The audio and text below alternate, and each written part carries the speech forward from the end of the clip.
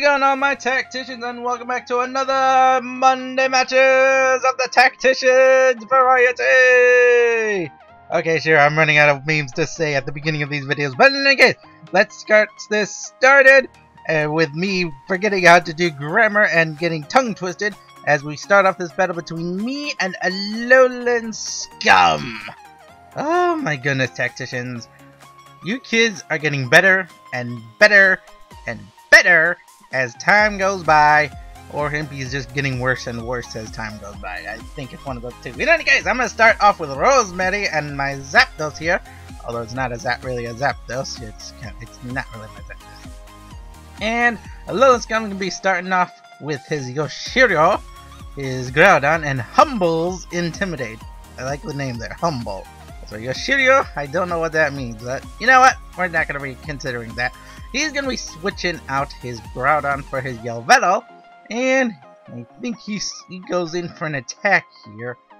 His intimidating Mighty and Yveltal is now on the field. I go for the Nat Days, as you can all tell. It's not really Zapdos, it's Sophia, my Zoroark. Things are not looking good here right off the bat. I go for the Giga Drain. I was trying to take down the Groudon before it could, start to steamroll me. Incinerate comes out from the Mightyena. Gonna take Rosemary and Sophia down a little bit. Gonna try and destroy any berries they have and remove the illusion of Sophia on the field.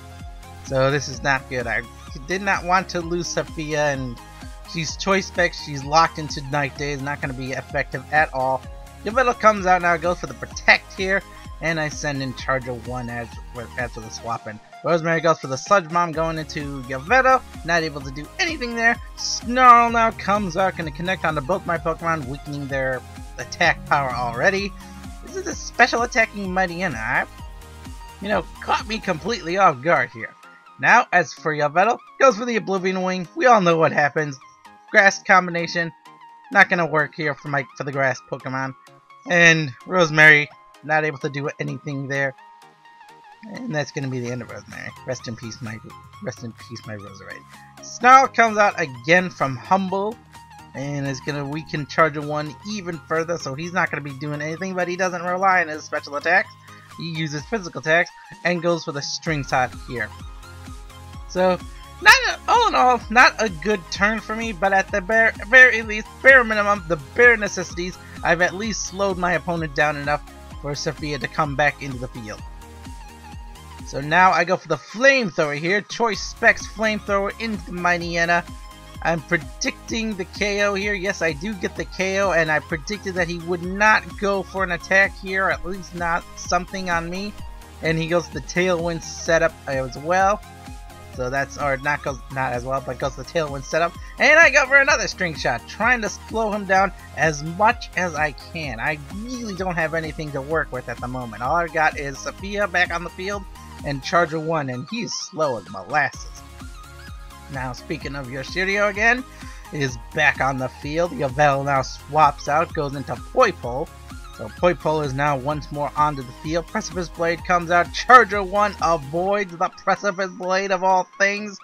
And Zapdos is gonna, take that, or not take that. Sophia's going to be the one to take that. Man, I'm even fooled by my own Pokemon to lose it. Sophia goes down to the Precipice Blades. String Shot now comes back out from Charger 1. He's once again going for these String Shots, trying to slow my opponent down. I gotta do what I can to slow my opponent down. It's all I have left in this battle. Now out comes Zapdos for reals. So the real Zapdos is now on the field. Now I swap out Charger 1 because I think I can make use of Charger 1 later on. And I send in Leia going for an attack here. I go for my Magnetic Flux this turn, hoping I can, increase my defenses as much as possible. Unfortunately, Alolan Scum goes for the Z Snatch here. I did not predict Z Snatch onto the Poipole. Now I go for the Magnetic Flux. I'm faster, so I'm able to get it off first, but he snatches the Magnetic Flux, and it does absolutely nothing. Instead, all I do is give the Groudon the Sword Stance. His plan was to go for a Z Snatch onto the Sword Stance, get the Sword Stance off for his physical attacking Poipole. As for me, well, he stole my Magnetic Flux before he could do that. So I go for Protect here onto Lair. trying to increase my defenses as best as I can. Poison Jab comes out from the Poipole. Gonna be dealing some massive damage to my Zapdos. Gonna get the poison off as well. Magnetic Flux is back in play now. I get the Magnetic Flux off.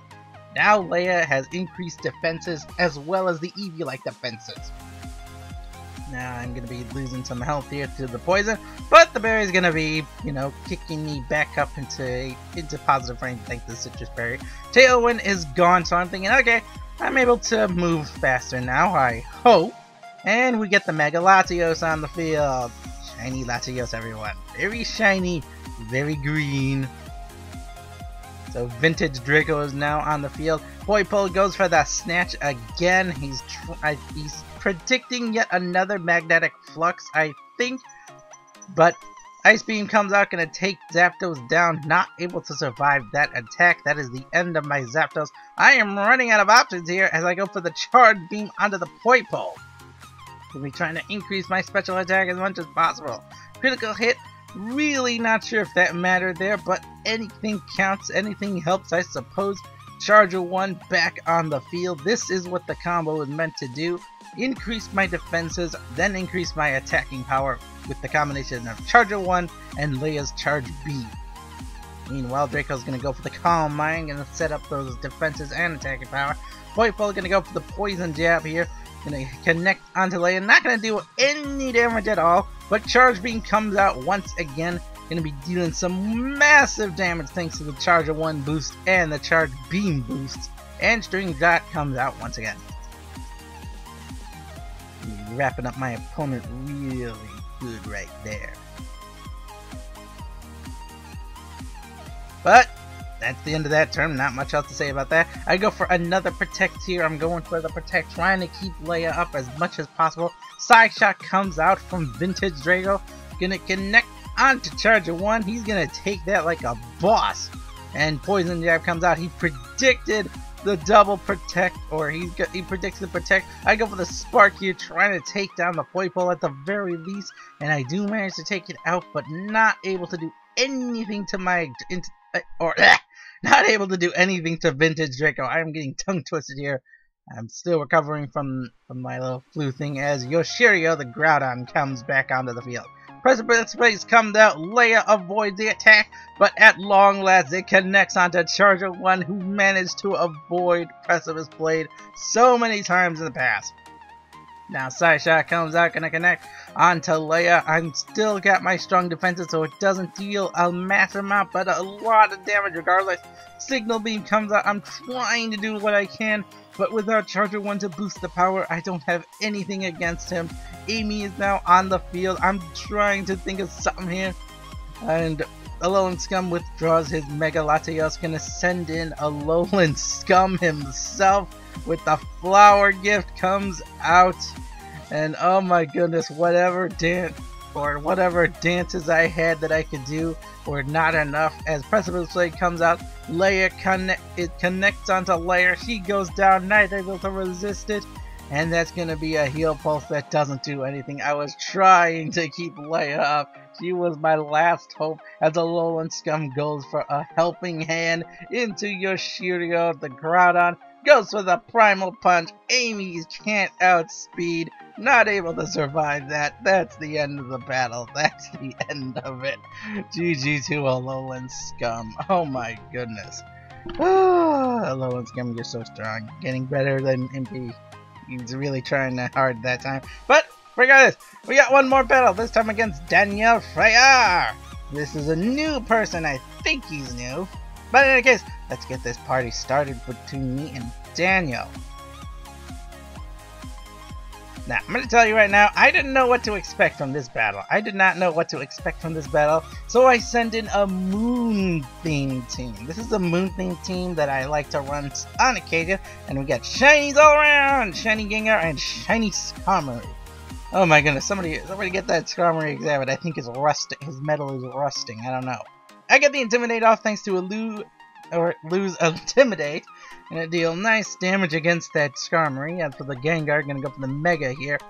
And I think I predicted an attack here. I think I predicted an attack. Yep, I go for the Sucker Punch here to try and take out the Gengar. Not able to take out the Gengar. Focus Blast comes out from Gengar, gonna connect onto Laurentia. But you know what? She's got the Safety Sash, so she's quite happy taking that. As for Alu, she's gonna go for the Fire Fang into the Skarmory, gonna hope for the burn or the flinch, one of the two. Not able to connect onto either, but I learned that my opponent has a Rocky Helmet, and I lose some health to my Life Orb. I get the flinch though, so that really helps me out. And the Fryar's gonna withdraw his Gengar, not really gonna be nice for me. Really messed me up. Yveltal now comes out onto the field again. Another Yveltal. Man, I'm just not having any luck with Yveltal today. I went with a Sucker Punch again, not able to connect with that. Fire Fang comes out, gonna connect onto the Skarmory once more. I'm hoping for the flinch or the burn, one of the two, and I lose a lot more health. Not able to do that. Aerial Ace comes out, connects onto Laurentia, and that is definitely going to be the end of my Dusk, or not my Dusk, my Midnight Lycanroc. I'm getting them all mixed up. Now out comes you, so you is on the field. Okay, now Yveltal was going to go for the U-turn. I was not predicting a U-turn from Yveltal. I was predicting like an Oblivion Wing or something like that. But in any case, Yveltal goes back to my opponent, and now he's gonna send out the Milotic. So the Milotic is now onto the field. Crunch comes out from Alu, gonna connect onto the Skarmory. I'm trying to get rid of this bird. I thought maybe Crunch would be enough to take it out with Stab, but not enough. Spikes now come out from the Skarmory, and it is still on the field, Tacticians. It is still on the field. Faint Attack comes out from Skarmory. I doubled down, wanted to make sure it would go down. Rocky Helmet deals so much damage to my team, and it barely did any damage by itself. Oh my goodness, this Skarmory really brought my team down so much. Now, out comes Serperior. So a Serperior is now on the field. Shiny Serperior. Double Snake Shinies. Oh my goodness. Leech Seed comes out from the Serperior, so I'm like, okay, I get it. You're gonna try and absorb as much damage as you can, but I'm gonna go for my Poison Fang. So I got all the Fang moves on this, but Mightyena, Alu gets a nice critical hit and gets a poison off as well, badly poisoned. So that Leech Seed is not gonna do anything. As an Ice Beam comes out, gonna connect onto, I think, Alu. Or I think he connects it onto you. I think he connects it onto you. So I was panicking here, thinking, oh no! Don't hurt you with the Sub-Zero Slammer! But then I remembered this is Umbreon we're talking about. It's very tanky. It can take almost anything. There we go. See? Not even affected. He's like, whatever. Goes for the Moonlight. Gonna restore his health. He's still on the field. He was, he was a boss. He's a boss. Now I see the Serperior has a leftovers on his side, and because he's got the Leech Seed, he's going to be connecting those Leech Seeds soon, as demonstrated right here. He's going to take all of Alu's health. It's going to be the end of my Mightyena, so rest in peace, my Mightyena. Really wish it had more speed or attack power, one of those two. And the toxic damage is going to start taking its effect. Now out comes Cresselia. So I'm thinking, alright, here's what I'm gonna do. I'm gonna set up my Cresselia, gonna go for some Calm Minds, and I'm also gonna try the Psycho Shift on my opponent.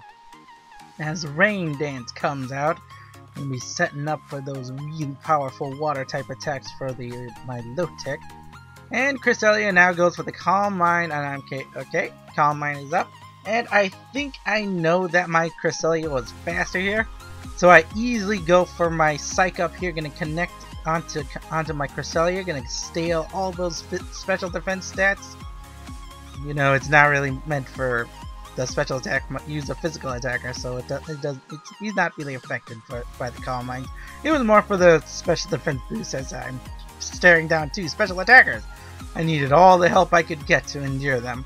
As Leech Seed connects onto you, he's gonna be losing so much health because of this. And Serperior gonna start racking up those toxic damage as Cresselia's Flame Orb activates. Now I'm thinking, okay, I'm able to survive at least one, maybe two Leaf Storms with Cresselia, as demonstrated right here before the boosts start to really kick in. Hydro Pump comes up, gonna connect onto Cresselia here, but as I said before, she's a tank, she's able to get that off. Critical hit really matters though. I'm not sure that really could have helped my case.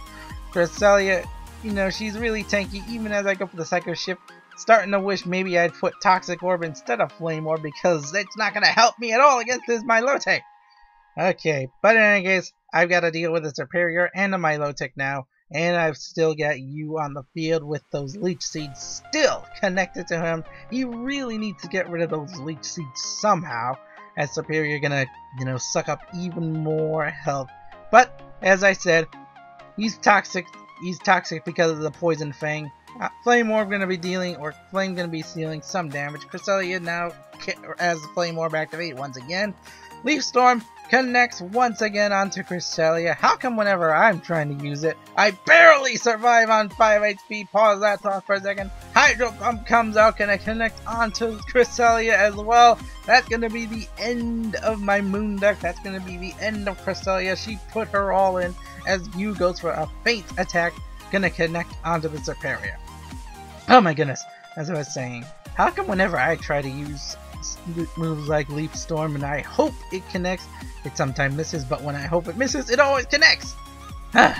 As more Leech Seeds are being sapped from Superior, it's been able to survive all this time.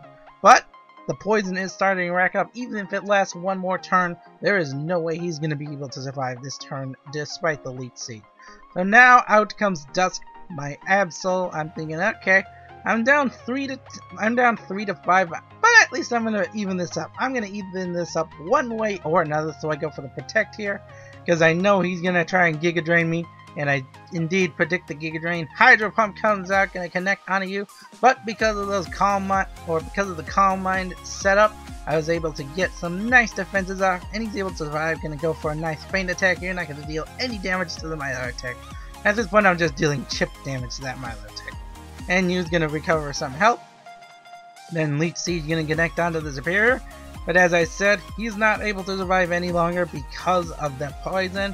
And poison is indeed gonna take down Superior at long last.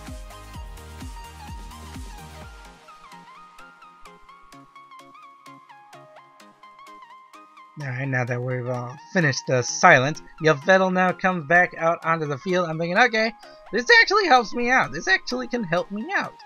Because, I've got some Dark-type Pokemon on the field, so they can have their attack boosted. Oh, woe is Impy. I go for my Mega Absol here thinking, okay, I can make some kind of a comeback now. I'm back in the game. It's 3 to 4. I've come back from work. I go for the Throat Chop here onto the Milotic. Almost get the KO onto the Milotic. Oh, I was so close to that KO.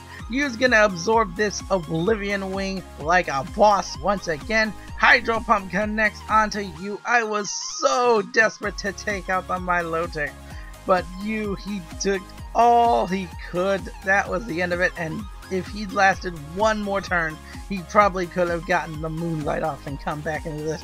But we trade Pokemon, his Milotic goes down, I lose my Umbreon. Now out comes the Mega Gengar once again, and out comes Nebby. So Nebby is back onto the field, back onto the team.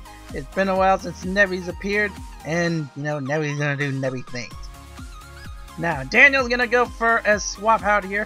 Gonna swap his Yveltal for Dusknoir. Shiny Pokemon all around. Jeez, all these shinies. And he's gonna see what I've got. He's gonna see my weakness policy. He knows what I'm going for. His Mega Gengar is faster. He goes for the Focus Blast. Gonna connect onto Dusk. And that is gonna be the end of Dusk, my Mega Absol. Rest in peace, my Mega Absol. She tried her best. Moon Blast comes out. I'm trying to do something here with Nebby. Not able to do any damage. I managed to get the special attack drop, but I don't even think Dusknoir cares about its special attack as it reveals its leftovers. Oh my goodness. Now, this is where the fun begins, at least for my opponent. I see what he's going for. He's trying to have some fun. He's trying to mess with me. He's just put Nebby to sleep. Nebby's gonna go to sleep now. He's just tried to have fun, and I'm like, alright. I could have just surrendered right then and there.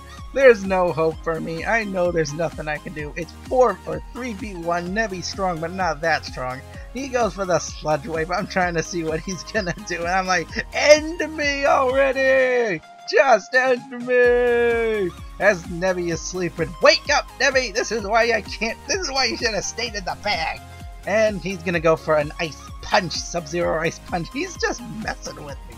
he knows full well that I'm finished, but he just wants to have his fun, so I let him have his fun. Shadow Sneak comes out, gonna connect onto Nevi, still not able to take out Nevi, but he's gonna activate my weakness policy, so thank you very much for the weakness policy activation. And now finally Gengar finally puts me down. Yeah, I gave him his laugh, I gave him his chuckles, it's alright, there's no hard feelings. Nevi, not so much. Nevi did not like that, so GG to Daniels. Oh my goodness, a string of losses. I had quite a few losses that Friday night throwdown. I'll see you Tacticians in the next video as I'm starting to lose my voice. But in any case, see you all next time. Bye-bye! I'm taking in what I can get, but I can't find the answers yet. Head underwater, slow my mind. I hold my breath until I'm found.